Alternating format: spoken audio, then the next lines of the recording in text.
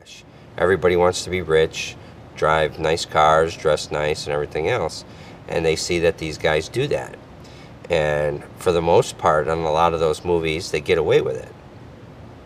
And, you know, in a lot of those movies, you know, when they shoot somebody, you know, in the movie, they just move on.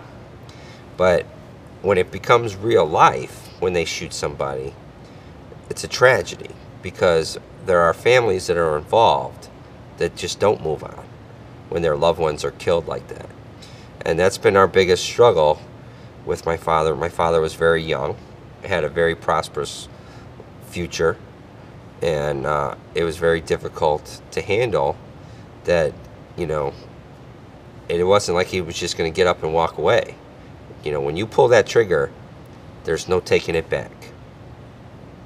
And I think a lot of people in those movies, you know, they don't thoroughly understand the impact of the victims. Strong backing, solid business model, and hits. This is one corporate ladder you don't want to climb. Mob Money, Murders and Acquisitions, premieres Wednesday on CNBC.